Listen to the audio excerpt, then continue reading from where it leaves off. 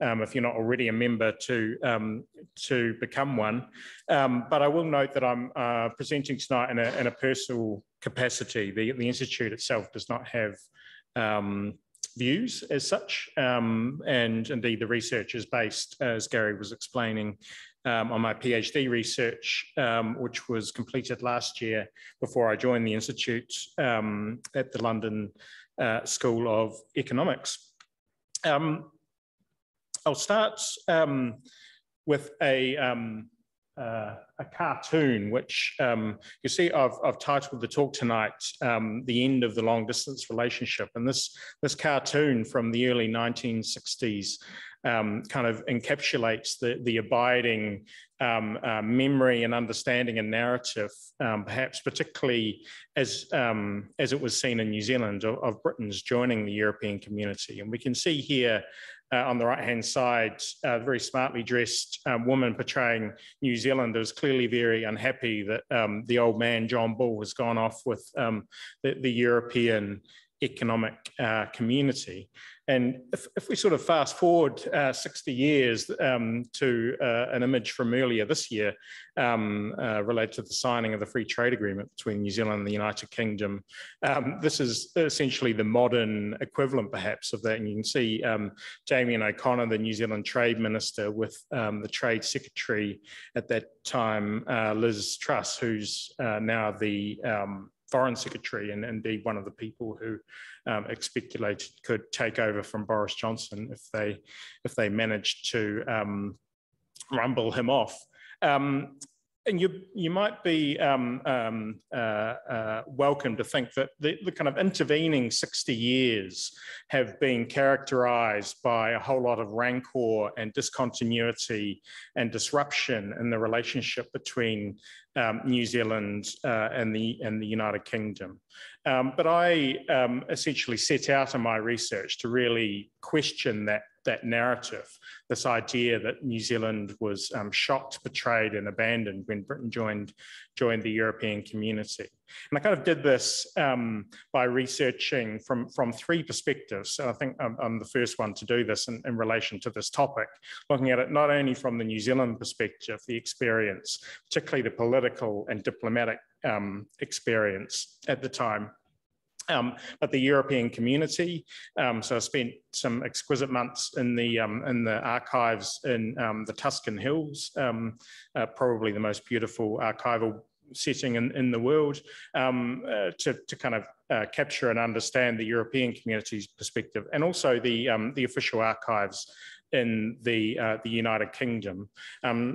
I also tried to overlay that with a whole lot of reading and additional research, looking at the broader context. So what was happening in the Cold War, what was happening in relation to decolonisation, what was happening in relation to the economic turbulence that kind of swept the world, but particularly in the 1970s, because these factors all played a significant part in the relationship that New Zealand had with the UK and the European community beyond at this time.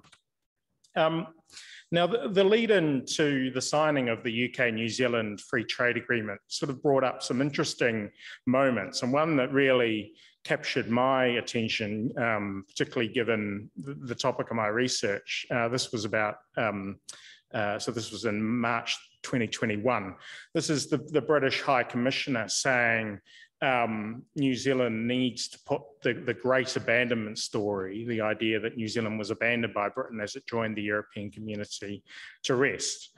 Now, this generated quite a kerfuffle, but Clark was essentially making the statement, which has been made by some historians, particularly economic historians, that New Zealand was diversifying its trade away from Britain anyway. This is the idea that in the middle of the 20th century, around half of New Zealand's trade went to Britain, but by the time of British entry in the 1970s, that was down to around 25%. And so the argument goes that the negotiations that went on as Britain joined the European community to try and find a solution to New Zealand was something of a storm in a teacup. It can be argued, some economic historians have argued, that the real action was kind of happening elsewhere, that a lot of the focus was on Europe and British trade, but actually New Zealand's economic diversification was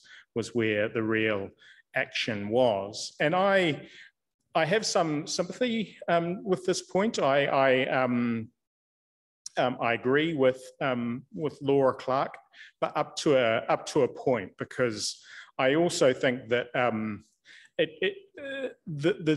the ongoing arrangements that were made for New Zealand mattered deeply, I think, within both New Zealand politics and British politics, and also vicariously in European politics. And so even though the economic need may have been diminishing, although I'd argue that it's still quite important, particularly as the economic shocks of the 1970s roll on, and Britain through that period was still New Zealand's largest export market. But I would argue that politically it was seen as really important to get a good deal for New Zealand as Britain was joining the European community to maintain that trade with New Zealand.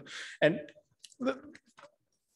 the idea that New Zealand was kind of shot, betrayed and abandoned is actually a reasonably common one, not only amongst the broader public, but a number of historians have kind of made this point as well, including some eminent ones, including James Belich, Philippa Main-Smith, etc. And they make this argument that Britain's kind of turning away from New Zealand essentially shot New Zealand into a sense of independence. There was a final realization that the ghost was, the game was up in terms of being a colony of Britain, and it kind of precipitated a whole lot of change. So there is a sort of dominant narrative, a sort of independence narrative that has emerged both in the historiography and in the work written by scholars, and also amongst the broader public. And I'll explain a little bit why I think that has occurred. And then from the British point of view, if New Zealand sees it as sort of Independence Day, from the British end, it's seen as a mark of imperial decline. So the moment when Britain joined the European community, Britain finally realised that it could no longer be this imperial power. And with this kind of thinking came the idea that Britain couldn't have both. This came to kind of dominate the narrative that Britain, as part of the European community, could no longer retain its close relations with its Commonwealth, with its former colonies. And as I'll go on to explain, I have a number of issues with this interpretation. But it's not the only interpretation, because it's actually quite a significant body of work written by former diplomats, officials and ministers, including, I've noticed a couple of people on the Zoom call, Ted Woodfield and Jerry Thompson, who were intimately involved, and I acknowledge them. And it always makes me slightly nervous to be presenting research to people who are actually in the room during the negotiations and making some of these decisions. But there's a body of work which has mainly been written by these former officials and by Jack Marshall, the minister who negotiated a number of these agreements during the 1960s. That it was a diplomatic triumph for New Zealand, that the deals struck for New Zealand when Britain joined the European community kept New Zealand agriculture afloat long enough, that kept the dairy industry in particular afloat long enough to find new markets elsewhere, and that they were able to diversify in that sense. And you can see here that the two dominant interpretations are in conflict. I mean, how can it be both a shock and betrayal and a diplomatic triumph that was a great deal for New Zealand? So I kind of wanted to use my research to try and explain that, because sometimes, I've seen articles in the news media which try and suggest both these ideas at the same time, and it seems to me slightly incongruous. And as I go on to explain the diplomatic triumph, I have perhaps more sympathy with that idea, but I also go on to explain that the triumph was more to do with the political conditions in Britain and the European community than necessarily New Zealand's expert diplomacy, as good as it was. So if we go back and actually look at what the historical record says, and once you start to do this, you can actually see quite a bit of continuity in how both the New Zealand and the British government approached this issue, right from the very first steps of European integration. So 1950, it was proposed that Britain joined the European coal and steel community. New Zealand singled itself out at that point by basically telling Britain that it thought it was a good idea because it could have more influence from within the organisation than from staying distant throughout. So it kind of runs against this narrative that New Zealand is perpetually sort of anti-European integration. And then moving forward to the first application. So there was 3 applications Britain made to join the European community. The third one succeeded, as I'll go on to explain shortly, and they entered in 1973. But before that, there was a 61-3 application. And as that was happening, the British government sent ministers basically on a tour around the Commonwealth. And you can see here the picture of Duncan Sands, the British Commonwealth Secretary, meeting with Keith Holyoake. And they established what became an important document from the New Zealand point of view called the Sands Communique, which essentially committed Britain to not joining the European community unless a deal could be made, unless New Zealand's vital interests could be safeguarded. This kind of created a precedent, which was to follow thereafter, that New Zealand government, at least privately, publicly, they were neutral on the idea of British joining the European community, but privately, actually, they were relatively supportive of the idea. And you can see the continuity all the way from 1950 and indeed further back, where New Zealand is seeking to use Britain as its main ally in kind of world affairs as a voice to exercise advocacy for New Zealand interests from within these multilateral organisations. So, you can see essentially a pattern emerging. And the other pattern that emerged quite clearly in the 1960s is of New Zealand becoming a key test of the merits of British entry. And I'll explain a bit later as to why that is, but it gave New Zealand a disproportionate influence, I think, on the entry terms, particularly in the British policy. Another point of continuity that was established at this time, but basically the political narrative in New Zealand, but also elsewhere in the United Kingdom and elsewhere, became dominated by those who were essentially purveying the shock and betrayal narrative. So I'm thinking here of people like John Allman, the chairman of the New Zealand Meat Producers Board, who attained a degree of public celebrity in New Zealand and Britain during the 1960s up until the early 1970s.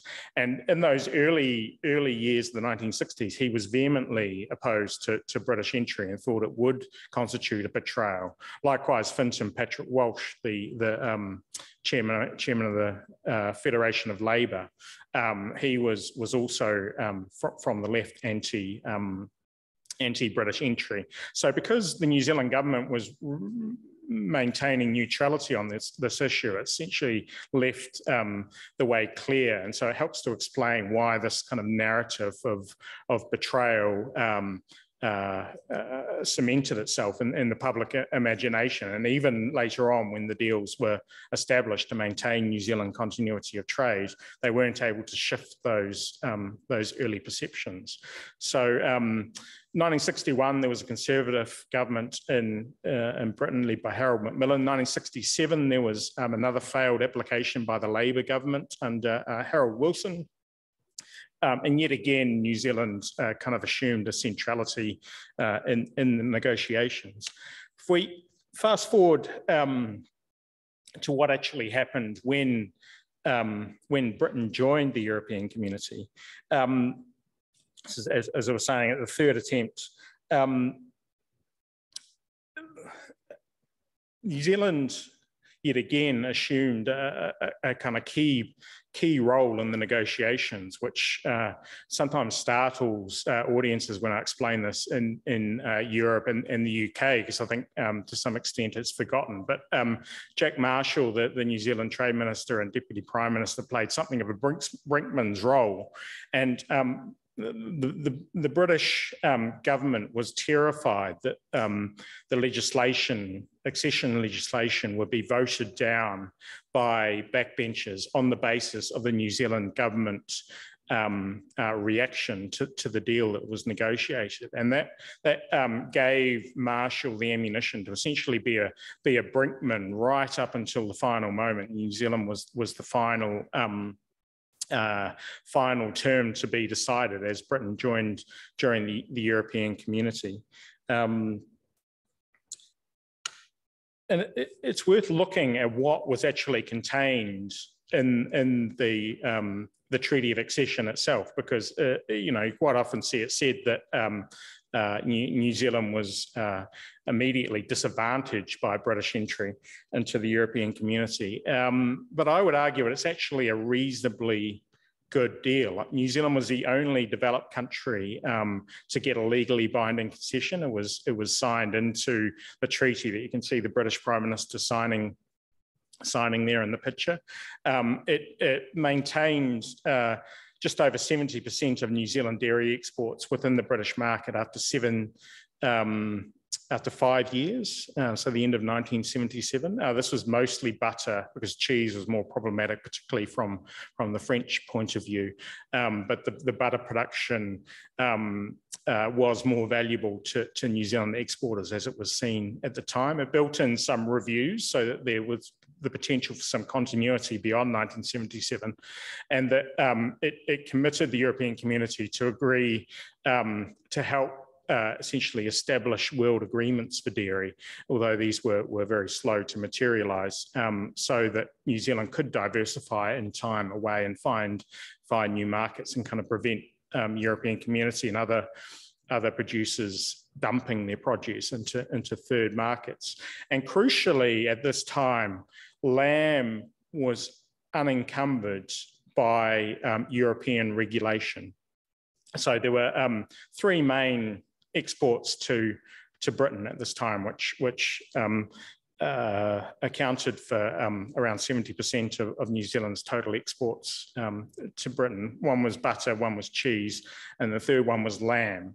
Lamb was not included in the Common Agricultural Policy, so at this point was not subject to a whole lot of regulatory barriers to the market, although it was to come in later in 1981.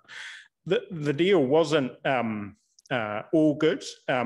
The dairy price basically failed to take inflation and currency fluctuation into account, which, as inflation took off through the 1970s, this was to become a major problem, particularly as the British government essentially devalued the pound on several occasions. And from the British point of view, just to show you the measure of the political measure translating into economic financial measure, at the last minute, under French pressure, the British government agreed to up their contribution to the community budget upon entry to 9% from 3%. So the fact that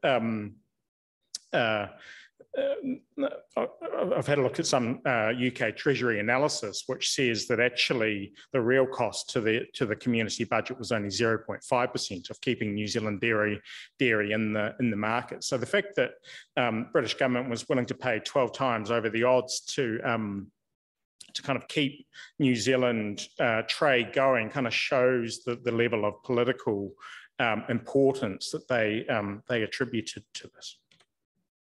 Fast forward again, 1975. So a Labour government comes in Britain, and it's kind of struggling. The Labour Party is fractured on the idea of Europe. So Harold Wilson decides to call the first referendum. Everyone's heard of the 2016 referendum, the Brexit vote. This was 1975, so the first one. And yet again, New Zealand finds itself thrust into the top of the agenda in the negotiations, the renegotiation between Britain and the European community. And it's just by happenstance that 1975 coincides with when the New Zealand arrangement is being reviewed anyway. So the British government essentially seizes on New Zealand as the one area where they can make a tangible improvement to the terms brokered as part of British membership. So because of this, yet again, New Zealand finds itself being the last point or second to last point being negotiated at a summit, Dublin Summit 1975. And yet again, New Zealand gets a reasonably good deal out of this. It gets a political commitment, essentially, to ongoing dairy trade in the European community beyond 1977, although the kind of regulatory basis is still to be concluded. And you can see there the picture of a woman with shopping goods, emphasising that the main contentious issue during the referendum was food prices. This will be familiar, to people today, but essentially there was a food crisis sweeping the world, and tens of millions of people died in the early to mid 1970s. And you can see here, this is a pro-common market campaigner saying that the price of food within the community in London is cheaper than outside. And New Zealand kind of played into this debate. It yet again helped to keep New Zealand towards the forefront of the debate, because it was seen as a cheap producer of good quality food. And so it was helping Britain to deal with its inflationary problems. Fast forward again, this is Margaret Thatcher in her, as became known, handbag diplomacy. She would go to the European community and say, we want our money back. And New Zealand, yet again, got caught up in this debate. And there's examples I found in the research where the British government was essentially threatening to illegally import New Zealand butter in contravention of the treaty, because to counter French obstructionism of a further deal. Yet again, showing some time after British entry, the same continuity and the same political importance attributed to the New Zealand issue, and the British government willing to act on that within the European community. Now, you may say that the Thatcher government and the Muldoon government in New Zealand in the late 70s, early 1980s were of a kind of reactionary variety, in that they looked to the past and tried to unnecessarily keep the British trade link going. So I've come up with a kind of final example here, the Rainbow Warrior bombing, which obviously happened not far from here. And you might think, what's this got to do with European-UK trade? But very quickly, it morphed into a trade negotiation. So the New Zealand government obviously apprehended Dominique Prieur and Alain Mathar, two of the French agents who perpetuated the bombing of the Rainbow Warrior. And they were convicted in the New Zealand High Court and sentenced to 10 years in prison. But separate to that, the British government, sorry, the New Zealand government and the French government entered into negotiations to essentially release the prisoners.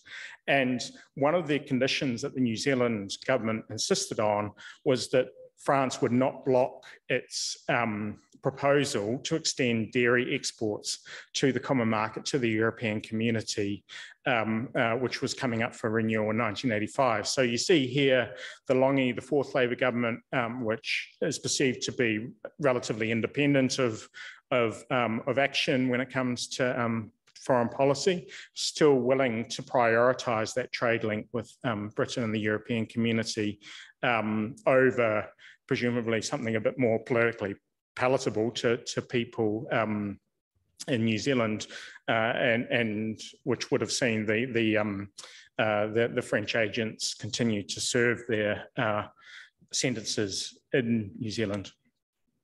So the question remains as to why New Zealand was able to assume this important position within British politics.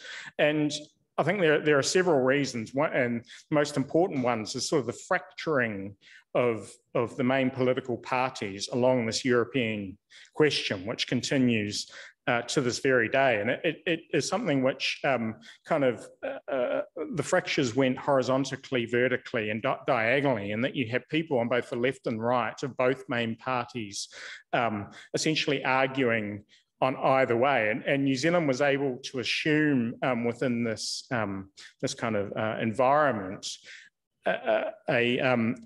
something of a position as a test of the merits of entry, and it was able to do this at least in part because so much of the political discourse at that point was heavily focused on abstract ideas of sovereignty and Britain's global role.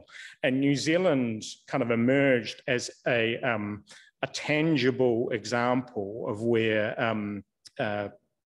British terms could make an actual difference. And it was also an issue that was easily understood. So a lot of debate around budget mechanism and coal tariffs and all sorts of other things which characterised the British relationship with the European community were hard for the public to understand. New Zealand was a relatively easy concept to understand, at least as it was communicated at the time.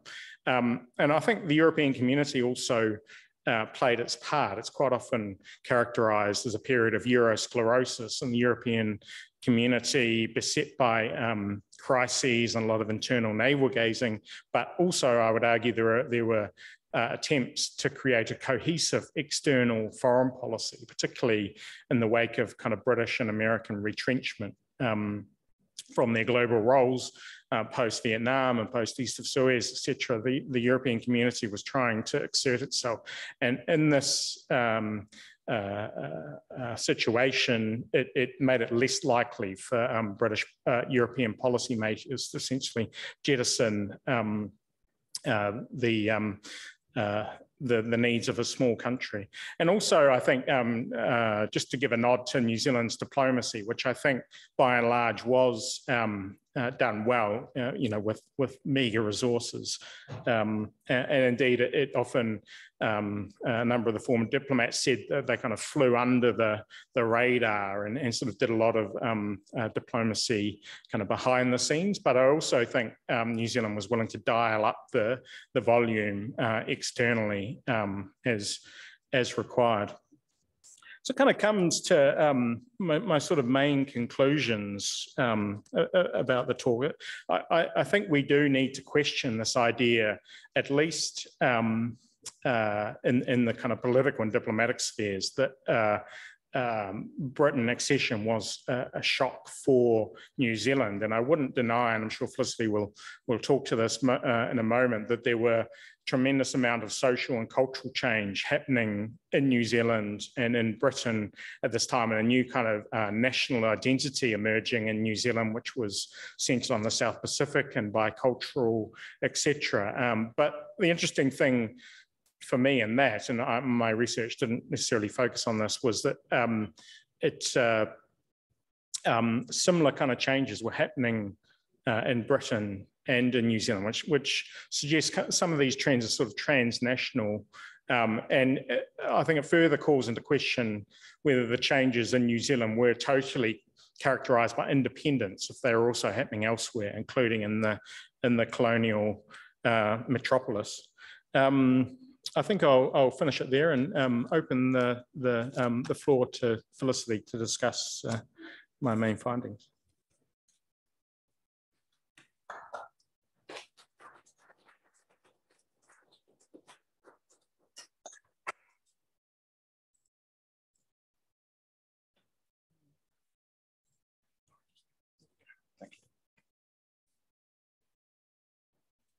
Ngā mihi nui Hamish, tēnā koutou katoa, ko Felicity Barnes tōku ingoa.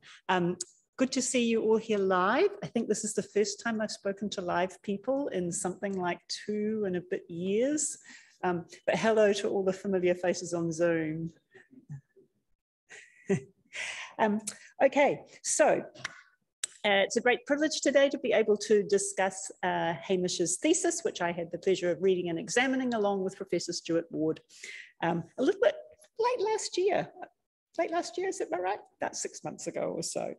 So it's good to revisit it now and to hear Hamish speak to his work again.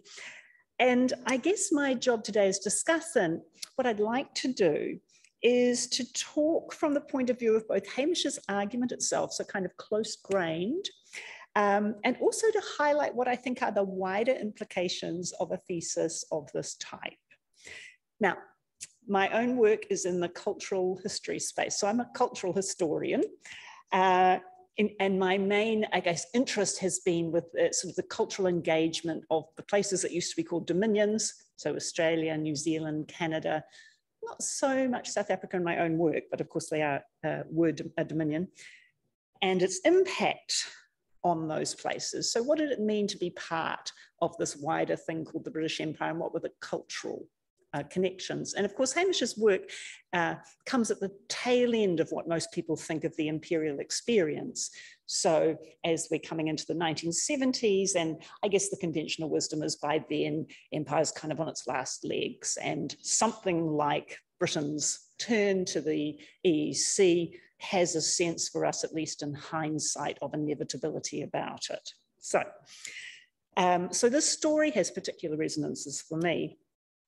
So we'll start with a kind of a close-grained focus, but then pull out to that, as you know, expand the angle of vision, if you like, to think more widely about what the research of this type offers more generally, and what we might learn from it when we have to look at other relevant and related issues. So let's start with the contribution, which is always the nicest part. So Hamish, as he's shown here, has centered his thesis around a much mythologized moment in our past, that moment when, of course, Britain turns away from empire and towards Europe. Or as Jamie Ballach put it, when mother ran away to join a German commune. So this sort of idea of a major break, a discontinuity. Now, usually this moment has not been seen as our finest hour. You know, with various politicians resorting, at least in public, to kind of cringe-worthy calls on our claims to Britain's attention, whether that had been through sacrifices made in wartime or through extended rationing, those kinds of contributions that New Zealand made, that we went the distance for Britain and Britain needed to go the distance for us. And really what they were trying to do is shield New Zealand from the loss of what was still a critically important market. Now, having recovered from our initial embarrassment around all of this, and with what's often portrayed as a kind of typically Kiwi number 8 wire ingenuity or craftiness, we made the best of a bad job by securing some continued access. And then we, so the legend goes, went on to a much brighter future, freed from our crippling and infantilizing dependence. Now, of course, it almost goes without saying that this moment has also played a role in another much mythologized moment as a backdrop to and potentially causal factor in the 1980s reforms. So it has another sort of resonance over and above. So I think Hamish turning a critical eye to this sort of set of myths is well warranted. And he's done a very successful job of that. Now, the case. What case was he making? So through a careful reevaluation of archival sources, Hamish has undercut a lot of this myth-making, and I think you've seen that in the slides and discussion so far tonight. Now, he's drawn largely on official sources, covering the period from the 1960s to the early 1980s, and by doing so, has allowed a very different picture to emerge of the nation state, one that's already going a profound international reorientation, and that was able to harness EEC trade issues for the purpose of preserving and perpetuating many of the fundamentals of the link with Britain. So as a result, continuity is the fundamental motif here, and that, as you can see, is a significant change from what I would call, what I characterize as the conventional kind of narrative about this. So it repositions New Zealand as an exception to the orthodox periodization of British decolonisation in the decades after World War II. So it's a different looking story. Now, this is also naturally where the thesis parts company with the shock and betrayal part of the story. And as Hamish has, I think, recounted tonight, there has been a recognition for some time that New Zealand's export dependence on Britain had already decreased by this time. Although, interestingly, this is usually demonstrated, and Hamish, you can probably correct me if I'm wrong about this, as a share of exports rather than as a quantum of exports. And, you know, interestingly, in the period since World War II, from World War II, 1947 to 1959, New Zealand's export trade with Britain actually increased in dollar and pound terms, excuse me. So from 98 million pounds to 165 million in 1959. So what we see is a picture of New Zealand indeed diversifying, but its relationship with its volumes of British trade were also remaining and in some cases growing. Now this would change in the 1960s, but of course the 1960s is when some of this starts to unravel. So now, as others like Jim McAloon have argued, the pre-1973 trade conditions, despite this, were no kind of retrospective utopia. There was, you know, a lot of sharp elbows in the trade business prior to 1973. And certainly, if we look even earlier than that, so one of the areas that I've been working in is the interwar period, which had its own very fractious moment around the agreements at Ottawa in 1932. And I'll talk about those in a minute as kind of a counterexample of how these trade relationships can be very fraught and yet some connection remain. However, whilst Hamish has made us comfortable with continuity, I think he also needs to get comfortable with ambiguity. And he'll be expecting this. I think all of these things can be true. So contrary to Hamish's position, all of these things can be true. And there might still exist this sense of betrayal. And to make my case for that, I want to suggest that sentiment can have a life of its own, disarticulated from the immediate realities of trade and politics. And I think, given the decades of work spent building the sentiment around British New Zealand trade, because at no time was that a natural thing. And I can explain a little of that.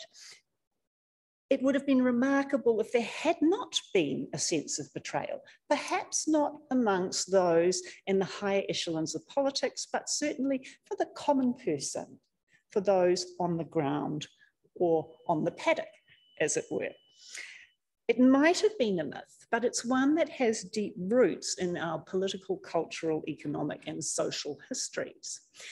And so one of my particular interests is tracing the cultural resonances of trade materials, and certainly during the interwar period, and I suspect beyond, but all forms of advertising of commodities stopped in Britain during the war period. So from the 1920s, for 2 decades up to the 1930s, New Zealand, Australia, and Canada specialised in producing what they called British food for British homes. So New Zealand sent British New Zealand lamb to Britain. Canada and Australia sent apples that they marketed as British to the core.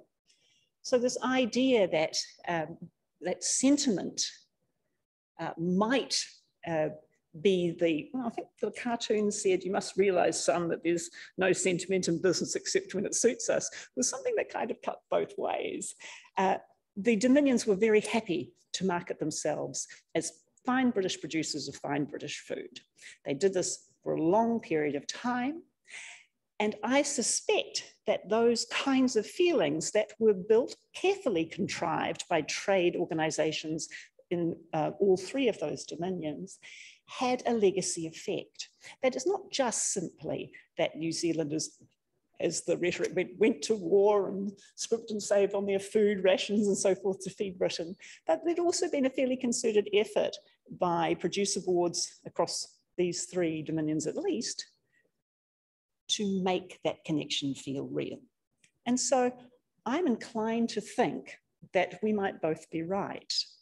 That there's the possibility of a different kind of cultural atmosphere around this that may certainly not have concerned or have been so apparent for those who were involved in the machinations day to day. And even John Ormond, of course, eventually, as you know, changes his mind. But it would be interesting to know, and to my knowledge, it hasn't been researched, what the public attitudes were. Now, if you look at the newspapers around the time of the announcement, particularly the abandonment thing, commentators like Bernard Hickey wrote personal reminiscences of being a 4-year-old on the family farm and how when this was announced, it was the cause of great consternation around the family dinner table. So it would be interesting to learn more about those kinds of feelings and add them to this mix. Because one thing we know about this, and we know this from Hamish's work, the change that occurred in 1973 was not simple nor straightforward. So, all right. To stay within my time, I'll draw back. Some of the other benefits, I think, of this thesis. Certainly, he's made a very original intervention here around the fundamental dynamics of the UK-New Zealand EEC triangulation to argue that it lasts after 1973 as well. So if we go by the very rough thumbnail that I used at the beginning of my talk, once 1973 happens, that's the big moment. But I think this thesis argues very well to pay attention to what happens afterwards, the continuities that occur afterwards as well. And it's indeed ironic that New Zealand, a country widely regarded as the most abandoned, partially through our own rhetorical efforts, of Britain's Commonwealth partners, turns out to be the one with the more lasting role to play. So another very important, I think, contribution of the work that we're looking at here today. But let's zoom out for a minute and start thinking about the wider implications of theses like this. Sure, is that better? Now, Hamish's thesis is something that is relatively rare to come across my desk these days, which is a political history. A history that works with diplomatic relations and those types of archives. And I might say that one of the key contributions of the thesis has been to reassert the role of political history. Cultural historians like me are a dime a dozen, I think, now. So it's great to see more work being done in the political space. And but I do think we can see the value of greater dialogue between historical disciplines in the work that Hamish has done here. Now, economic history has taken a bit of a cultural turn in recent years, with interest turning to the cultural construction of things like trust networks, or the role of emotion amongst the so-called rational actors of economic orthodoxy. And I think Hamish has turned a political lens on a topic usually discussed in cultural terms. This is the shock betrayal idea. So it's good to see these other disciplines coming to interrogate these ideas. And I think he would agree that in order to fully interrogate this particular historical moment, a blend of disciplines is what is required, even if one thesis is not the place to do that. Shock and betrayal, for example, are emotions.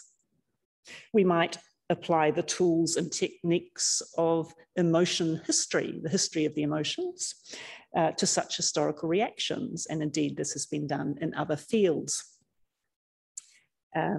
Jane Lydon, for example, has recently showed in her study, Imperial Emotions, which tracks the role of empathy in imperial formations in throughout Australian history, that there's definitely room for using such tools to help explain these particular types of historical problems and issues. And another example from the era that I'm more familiar with, the Ottawa meetings of 1932, where there was a lot of shock and betrayal as well, although this time it was expressed by the British about the Dominions, who were considered very hard-nosed bargainers in the 1930s. Australians apparently were particularly mean-spirited in British eyes. Yet to read the discord at Ottawa as a prelude to the breakup of empire would be misplaced. Australia's lead negotiator, former Prime Minister Stanley Bruce, may have played very hard for Australia, but he also retired to the UK and happily accepted the title of Viscount Bruce of Melbourne. So perhaps not signature of independence that it might have been. So the learning here is that it may well be more difficult than we think to disentangle the cultural from the political, or to put it another way, we may get closer to the answer if we deploy a wide range of historical tools. Zooming out again and thinking of another issue, this idea of breaks and brutal snaps now. I mean, I think part of Hamish's argument has been to open this mic drop moment of the EEC to the influence of other significant events. And I think that's very important, the role of inflation, oil crises, those other global events that go around this time also help us nuance and modulate the way we think about this shock and betrayal mythology and narrative. And finally, although there's plenty more I could say about this thesis, I think what Hamish's work does really nicely is address what I see as a kind of a perennial issue between histories of the edge and histories of the centre. So histories of places like New Zealand and histories of places like Britain. And what he's done very well is to make what often seems like a parochial New Zealand story into something quite a bit larger and more significant. And I think there's something in that for other approaches to history as well. And again, here I draw on my own experience looking at something as simple as the business of advertising, which again is normally held to be something done from the centre that drifts out to us here in the periphery. Whereas in the 1920s and 1930s, we were in fact pioneering global advertisers. So both at a fine-grained level and in terms of this work's relationship to broader fields, I think Hamish has accomplished a great deal. And it's been a great pleasure to be able to discuss just a portion of some of my thoughts around it with you tonight.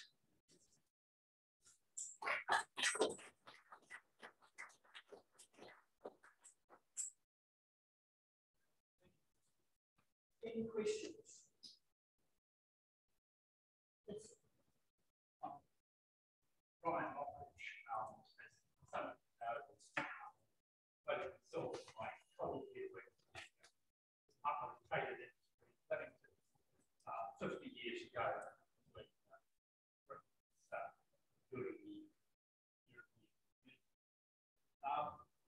Now, us looking at things more from an economics lens,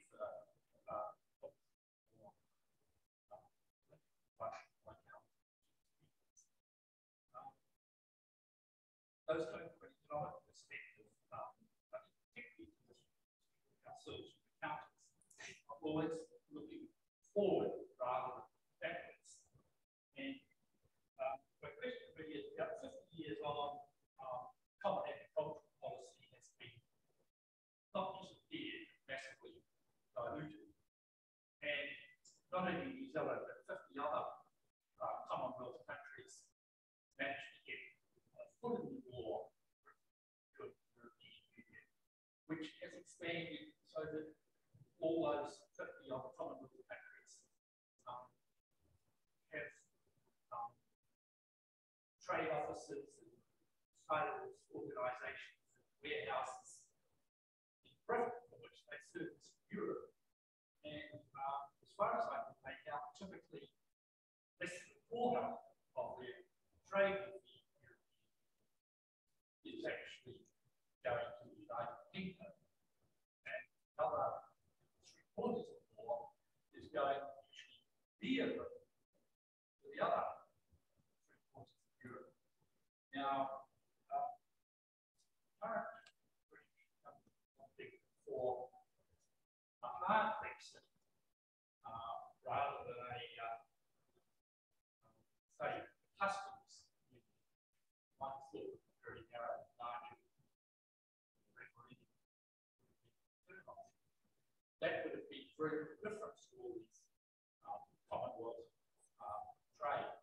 Going for a hard Brexit has a major impact on not only on New Zealand, but the other 50 Commonwealth countries.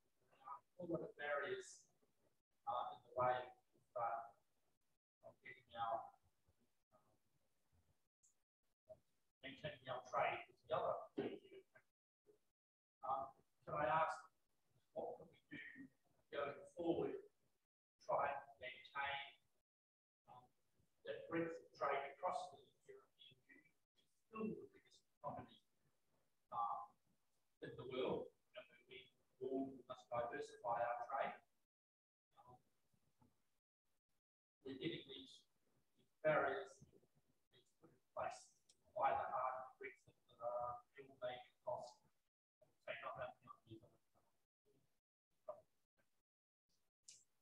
Just for the people on Zoom, this is a question about the what to do with the arrival of Brexit and the potential barriers that exist now for a range of countries. And I think Hamish is going to take this one. Thank you. Sorry. Thank you, Felicity, and to Brian. Good question. I should stress up front that I'm no expert on the current machinations. I'm a historian, although I do kind of follow it through the news media and speak to people officially. But I think you're right to raise a valid question: is Brexit, on balance, beneficial to New Zealand? And in some ways, it can be. I mean, the trade deal done with the UK is a good one, people tell me, but there are also downsides, and that Britain is a relatively liberal trading nation, a net importer of food, and it's no longer advocating for that around the table in Brussels. And as you say, there's quite a bit of dislocation in supply chains between Britain and the European Union at the moment. So I think time will tell as to whether it is beneficial or not, as to what can be done about it. A free trade deal with the European Union concluding this year would be obviously a positive step. And indeed, I was looking at discussion of that from the 1960s all the way through to today, and there is remarkable kind of continuity in the arguments and both in the community and here as to whether that should happen and why not. So yeah. Any other questions? Sure. I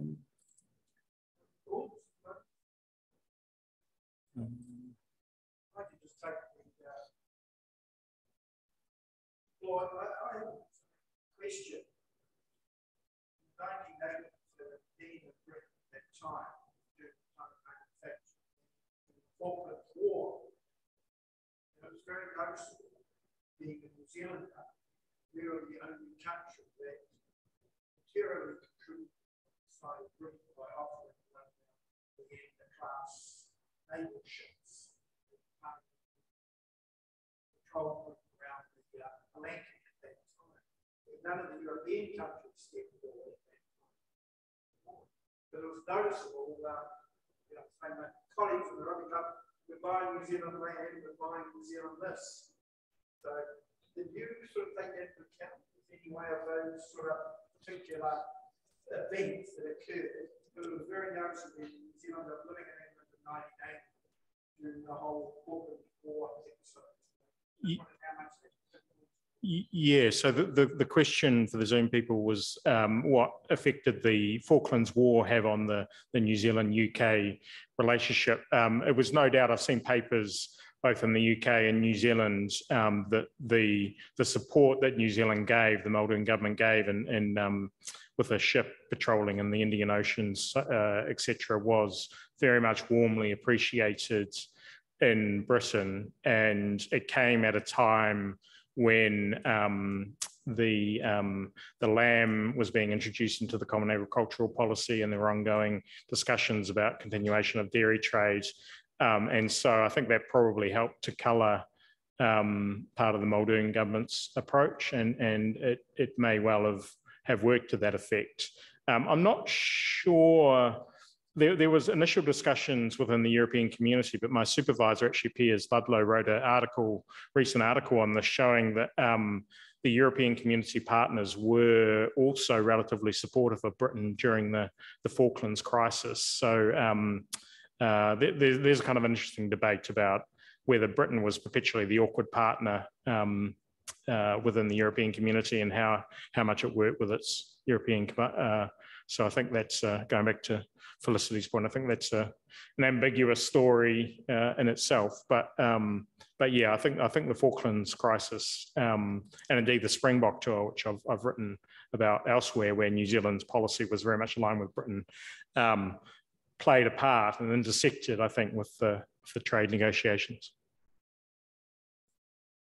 Any other thoughts? When you want to maybe talk in regards to the relationship with Brexit? You mentioned the Falklands War. As a historian, possibly you're aware that there was a relationship between Britain and the UK joining the EC and us going into the Vietnam War. The Holyoake government resisted for years pressure from Washington to put troops into Vietnam, just put humanitarian workers, and then LBJ, the first president ever to come to New Zealand, flew to Wellington, and suddenly we were putting troops into South Vietnam. And apparently what was said was, if you don't do this, you will have no access with your exports to either the USA or Canada. Yeah. So the question was what effect did the Vietnam War have on New Zealand's trade position with Britain, and particular pressure coming from the US. I haven't looked at the papers on the Vietnam War, partly because my main focus was on the 1970s. But I could well imagine your point to be right on what happened, and others, Ian McGibbon and others have written about this. I did look at a number of papers concerning the Kirk government and continued New Zealand military involvement in Southeast Asia and the Five Powers agreement, and also which Britain was very much encouraging New Zealand to maintain a part of, to maintain their military presence in Southeast Asia. So I think that's valid, and the Kirk government continued to do that. The Gough Whitlam government in Australia was prevaricating. So I think there's some really interesting intersections between the Cold War and New Zealand kind of trade policy with Britain. I'll just address a question too from Aaron Ripley. on the Zoom, because he's asking about the fact that the support for Britain, the support for New Zealand primarily came from conservative circles in the UK. And he's kind of asking about the emotional connection which influenced that. I think that's a very valid point, although, and I think Felicity has raised a question, a very valid question about the role of sentiment and continued cultural ties, etc. And I think within Conservative Party circles that was important, but also important on the left within the Labour Party. Harold Wilson tried to position himself as a greater supporter of New Zealand than the Conservatives, and he kind of turned it into a kind of flipped it on its head. And likewise, the Edward Heath government. Edward Heath during this period was perhaps the least supportive Prime Minister, although he did see it as politically important to get a deal for New Zealand. And I'd also point out that the people on the right of the UK politics who didn't necessarily see the UK's ongoing involvement with the Commonwealth as a good thing. And Enoch Powell is an example of that, where he sort of saw the Commonwealth as a gigantic farce, I think was the phrase he used, and he thought Britain should focus on national renewal as opposed to recreating a lost empire. So it wasn't a universal support on the right. There were those on the left who supported New Zealand, and likewise some on the right didn't.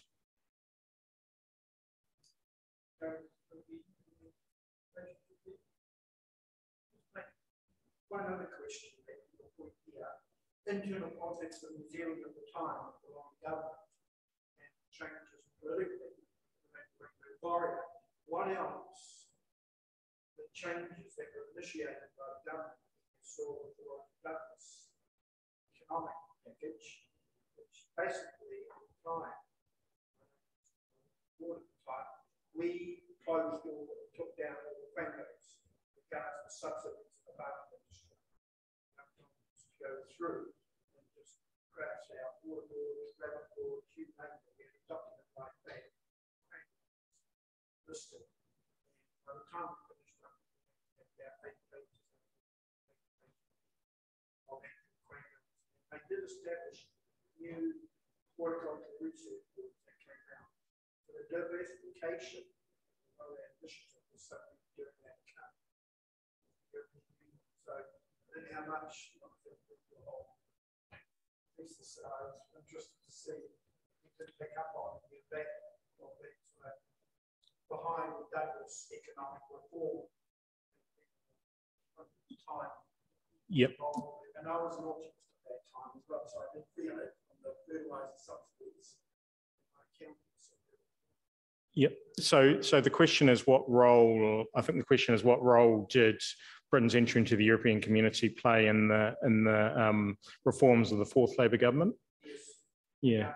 Agricultural subsidies that were going on. Yeah. So this is kind of beyond the scope of my research, which largely finishes by the kind of early mid-1980s. But I think it's a valid point because a number of people within that fourth Labour government have kind of blamed British entry for the introduction of some of those policies.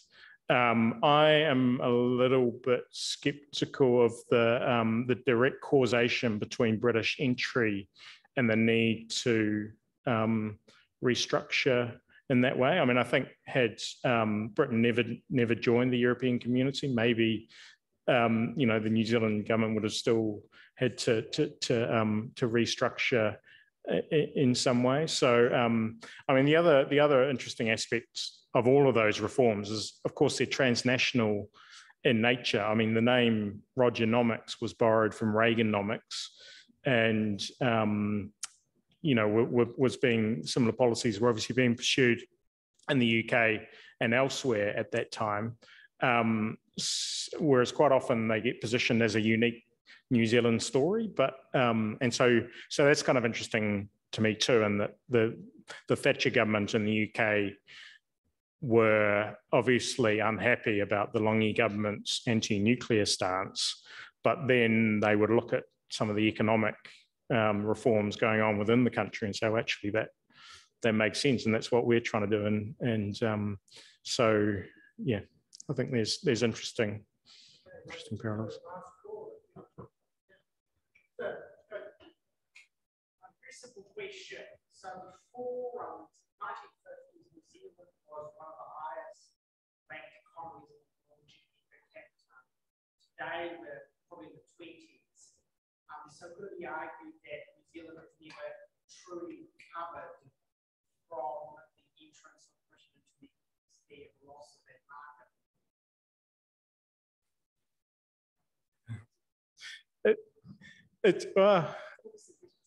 Yeah, sorry. So the question is very good question. New Zealand went from having one of the highest, perhaps the second highest GDP per capita in the 1950s to languishing in the 20s today. And so has New Zealand not recovered from British entry into the European community? I would perhaps throw back a counterfactual and say what would have happened had either European integration never happened, the European Union was never formed, or Britain never joined. Would New Zealand still have had to diversify away from British markets? And I think that they would. I think the main cause of New Zealand's economic travails were other factors through the second half of the 20th century rather than British entry into the European community. I think there were other more important factors. I mean, Britain did see a decline in spending power. It declined as a manufacturer. You saw the rise of consumer and manufacturing markets in Asia. There were obviously, a series of economic crises and high inflation through the period, which had a significant effect on New Zealand's economic performance. And I think economic historians have argued much more effect than Britain's entry into the European community. And there's an interesting placebo, which the argument was made by David Hall, who wrote economic history, which was also examined by Felicity, where he looks at the wool industry, which was never subject to European integration, but New Zealand essentially lost and never recovered its market in the UK because of the rise of synthetics and the rise of Asia manufacturing of woolen products. So if that happened to wool, it might, it could have happened to the other products irrespective of British entry into the European community. So I guess my main question is the European community, the European Union, the main cause of New Zealand's loss of living standards since the 1950s? And I would argue, no, there are probably other more important. New Zealand's economy never got poorer. Other economies got richer faster. Recovered from World War II, the Asian miracle took off. The oil boom brought other economies. So New Zealand's relative standard declined, but its absolute standard continued to grow throughout the entire period. So we wait for 5 years, Joe, just to see now with the changes, the key really stepping out, we are going to have to catch up again. But thank you. But I like to look at it over just acknowledge also the University of Auckland, but also maybe usually in service here. Just to pass that back on and on. Thank you. I want to thank Felicity Barnes, first of all, for introducing us to provide histories. It's not just history, it's professional history.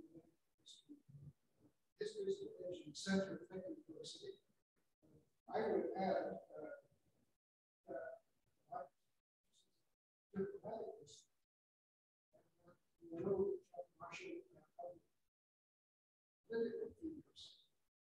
prominently in Hamish's investigation. There was a team was he's on Zoom. Others, Bruce Brown and so forth, Bruce Brown, who worked behind the scenes to stitch up deals, provide advice, and made connections. This is food for very good investigation. Unseen heroes of negotiations that led from the success of 1973, 10 years later to the success of CER in Australia, and then with another 7 years, success of the first free trade agreement in Singapore, and then the initiation of P4, which became the Trans-Pacific Partnership, which is now the first trade partnership. First Trans-Pacific Partnership, all of these results, not only of political leaders, but trade specialists who like Ryan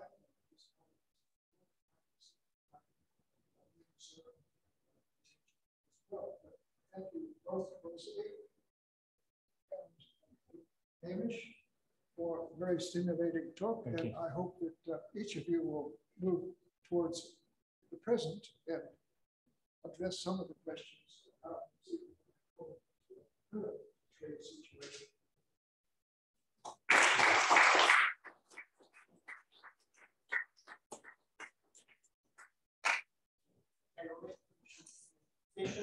Thank you, everybody, for coming out. I do appreciate it. We will be following up with some other talks. Thank you very much.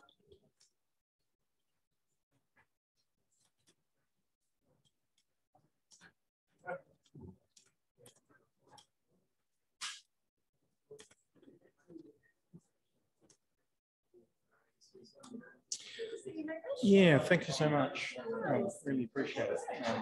Yeah, really valid points. Yeah, I mean, it took me back to my first meeting with my examiner, my supervisor years, and I explained I was keen to do a cultural history of experience. What? That's all right. Yeah, exactly. And exactly. All right. It's also good. Yes, Yeah. And it would have been too large perhaps, but it's valid because I'm trying to get it published for a book. So, well, I sent it off to OUP, thinking they would say no immediately, and they said we really need a manuscript. So I need to do quite a bit of work to get it to that point. Yeah, they asked for potential readers and things, so it wasn't a blank. So, yeah, so progress. Yeah, no, it's easy. It's easy. I really appreciate tonight with the examination. Yeah, right. Thanks.